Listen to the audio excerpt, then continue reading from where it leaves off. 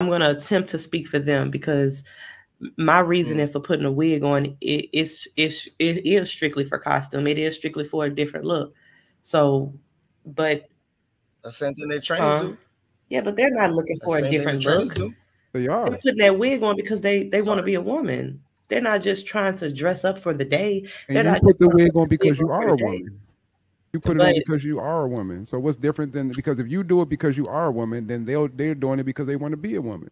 yeah, because if you were just a man that's feminine, go put a wig on. You wouldn't just go put a wig on. A wig don't symbolize feminine.